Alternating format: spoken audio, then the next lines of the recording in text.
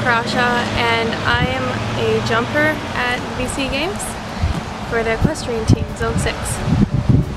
Actually, my grandma got me into riding. I'm from Campbell River, BC, and she lives on a little island beside there, and we just started off.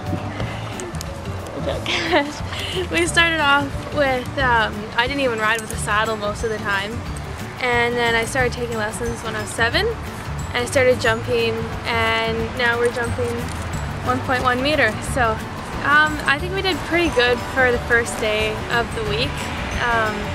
It takes a lot of focus for the horses and us to make sure they're paying attention, listening to go where we want them to. I like it a lot. I think it's a good venue because we got everything here. We can, like, once we're done our competition, we can go watch the other athletes. So it's pretty fun.